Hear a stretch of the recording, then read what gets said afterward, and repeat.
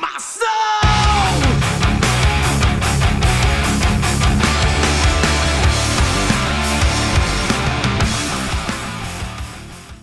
Shruti Jevaraj is a leader with more than 12 years of experience in human resource, corporate training, program management, communication and TV journalism with leading corporate entities. She has worked with the training and development units of HP and Infosys and different television production houses.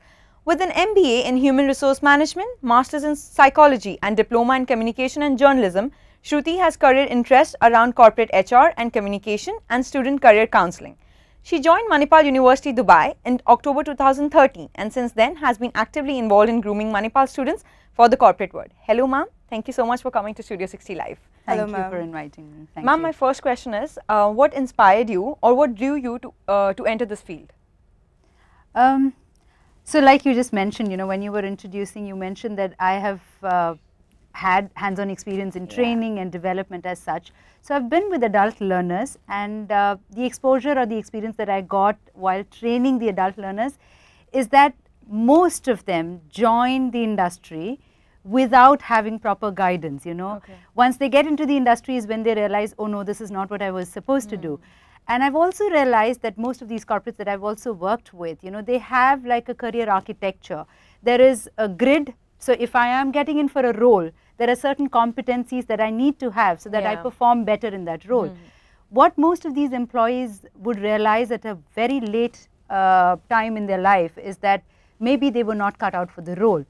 And so this is something that I, you know, observed. And when I moved to Dubai, I had this opportunity that came my way with Manipal University to work as a career counselor or as a placement officer where I could actually help students even before they get into the industry, and I thought why not grab the opportunity. So ma'am, according to you, what is the process required for campus placement? Okay, so now when you say campus placement, the campus placement is a two-pronged approach. You have something for the recruiter, okay, and then you have something for the students as such. Now I'll start with the recruiter. We've got a very robust mechanism. We start off with a placement talk where the placement office would actually initiate a conversation with the interested organization. We understand their needs as to what their need is really all about. We probably get them to write to us and, you know, so that there's something very clear to us. What we then do is we actually ask maybe the interested recruiter, if time permits, that they come and do a presentation to the students, you know, the particular batch that they would be interested in or the discipline that they would be interested in. And from there on, the actual recruitment process starts where we start sourcing profiles from different disciplines, and these profiles are then sent to the recruiter. The recruiter will filter from their end and maybe then say, okay, these are the students that I would like to interview, and then we probably facilitate either an interview in the campus or maybe at their venue depending on convenience. Now that's about the recruiter. What comes here is the next, the students, right? Okay, so let me be very honest. Okay, now when I took over, what we've seen is that in silos we had recruitment processes that existed in different disciplines. What we're trying to do here now is have a central team which will manage the placement and recruitment services for our students. We started off with an online registration. Okay, we've got, let's say in June 2014, we'll have about 300 odd students graduating. We started off by understanding that there are students who, some of them want to go in for a placement in the region, some go back for higher education, some go back to their country, you know, from wherever they come from. So the first step was to identify the group that you want to work with. So we started off an online registration. We got the students to register if you are interested in the career and placement services. So I have a group that I work with, and my target is 100% placement of these students. Now, when I say 100% placement, what I say is I will give you an interview opportunity. I will also allow you to maybe make a selection of an acceptance or a rejection of an offer that comes your way, but that's it, you know, that we can't go beyond that. Course, so that's the process. Now, of course, yes, while I'm sourcing profiles and while students come to me and I'm sending them for an interview or whatever, there is a lot of grooming that happens. Like when we participated in a career fair, there was a grooming session that we did. We filtered students, we took the cream of the lot, we filtered them doing a mock interview. We ensured that we kind of facilitate another session which is like, how do you really answer some of the basic questions that a recruiter asks, what are the different kinds of interviews. So there are a lot of personal grooming sessions that happens before a student is really ready to go and face the interviewer. Right? Okay. So ma'am, according to you, what are the qualifications you expect in a student for an internship or a job? I think it really has to start from the point like about 6 or 8 months before you're about to finish your degree. And it really has to start with focus, right? A lot of students, my experience tells me, a lot of students take up a degree because there's parent pressure. Sometimes it's their passion and so they take it up. Sometimes it's peer pressure, you know, because somebody else is doing, my friends are doing it, so let me do it. I think by the time you're about to finish your degree, you really need to be clear on, is this really what you want to get into, right? Or do you want to pursue higher education? So it starts from focus, right? The next is being able to identify what is it that a recruiter would look for. So if I'm a media student, what are the skills and competencies that a media student should have so that I am the pick for the recruiter? So you start developing on those things. Next is, of course, I would say, I think 6 months before you graduate, you should have your CV ready. Of course. Filtered, done, vet by multiple people, feedback taken, implemented, all of it ready, along with maybe if the role that you're looking for requires you to have like a CD copy of your work, maybe have that as well ready so that you have the edge over the other students. So I think these are some of the things that you need to have. And then of course there are role specific skills that you need, but believe me girls, this is something which is trainable. And you can't be, as much as you think that you're ready out for the industry, you really can't be ready because each organization has a different requirement. And a lot of organizations are willing to invest their time and effort with you. So those skills and proficiencies are something that you can develop while you get into the career. But some of the things that you can do as an individual is what I just listed before. So ma'am, according to you, how important is an internship to get a job? Very. So as a fresher, what do you have on your CV? You have your basic details, you have your educational qualification. An internship allows you, to make your CV a little more meaty, right? Because it gives you, okay, so that's the superficial part of it, like your CV looks appealing and there's something for you to write in that.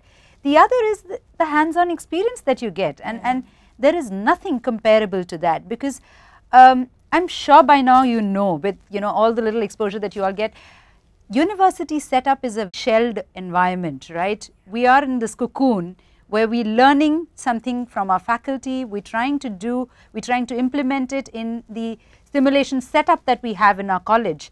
But there is, whatever said and done, there is a huge gap between what the industry requires versus what you get to do here in a learning setup like this. And I think that is really what internship gives you, dirtying your hands with really what is it that you want to do. Besides, there are a lot of learners, each learner has a learning modality. You learn in an audio way, you probably have a visual preference, you have a kinesthetic preference where you like to do things. Now, maybe some of the disciplines give you that setup, but some may not. So I think an internship is a must. I think it should be like even if it is not a mandate, I think every student should try and get that exposure where you go out in the industry, understand the gap between what you've been learning versus what is it that the industry requires. Also being able to implement what you learn in a classroom setup back in the industry, and there is so much that you learn when you are out there. This is really like the core competency that I'm talking about. The other thing that you get to learn when you go in for an internship is the work culture, right? You are all students. When you go out as a corporate, for lack of better terms, maybe a media student may not be called a corporate, but when you go out in the industry, there is a totally different requirement there. The culture there, the environment is so much different than what you see every day in a college setup. And I think that's also as much as a need than just learning something in a classroom setup. So according to you, what pointers would you want to give to those people who have not done any internship or don't have any work experience in order to get a better job? I'll start with the first one, discipline. Yeah. Okay, when I say discipline, I mean, I'll go back to the point, 6 or 8 months, when you know that's all that you have in the college, you start disciplining your life. And when I say disciplining your life, it starts from personal grooming, right? College life, good, happy-go-lucky kinds. You know, you walk in the college, maybe in your bathroom slippers, you stay the way you are, it's okay. But you need to move on, right? People out there, that's not what you want to be portrayed as. So it starts with your personal grooming, discipline, bringing in discipline in your life. Like, you know, if you're somebody who used to get up at like 7:30, 8 in the morning, or maybe 9 in the morning, no, that's not the time. You start, you know, you need to, your body clock has to change now, because there's something else waiting for you outside. So it starts from there. And then, you know, it's the other things like building your network. Right, 6 months before you start before you're about to graduate, you build your network. There is so much that a college can support. There is so much that a faculty can support. There is so much a placement cell can support. You need to also build your own network. You need to understand what's happening in the industry. What is my value? Try and talk to your seniors. Find out, okay, if I'm a fresher, what am I going to be sold at? You know, I mean, what is my value in the market? Do I ask for maybe 4 grants? Do I ask for 7 grants? Can I ask for 10? Is that the trend right now? Understand what is it that they are looking for from freshers when they graduate, you know, and try and do an introspection. Where am I lacking? Start working towards those things. Create your CV. I think it's high time, 6 months left for you to graduate, create your CV, work on your CV. Those are basic things that you need to do. Learn from your mistakes as long as you're not making similar mistakes again, right? Try and see if you can get mock interview experience, you know, try and see if you can just walk into a company and see how they evaluate you, you know, try and get those things, even if you're not going to be taking up that. So those are some of the things, but I think above all, it is also focus and direction. You know, don't take up anything just because everybody else is doing it, right? If you're not mentally ready, and if you think that you're not ready for an industry yet, don't jump into it. Because, you know, if you taste failure right at the onset, you can be demotivated. So if you think after I graduate, I think that is when I will give 6 months to myself to groom myself and then start looking, do that. There is absolutely no harm than jumping into it because others are doing it. So very, very basic things, not rocket science at all. And I think, I'm sure if you think from that perspective, it is going to really help you. Thank you so much, ma'am. It was a pleasure talking to you. My pleasure too. Thank you, ma'am. Thank you, Krishna. That brings us to the end of the second segment of Studio 60 Live. On the other side of the break, we will catch up Noor Yunus from Interns Me, who will help us unravel secrets for an interview preparation and grooming. Before that, let's take a quick break. My soul!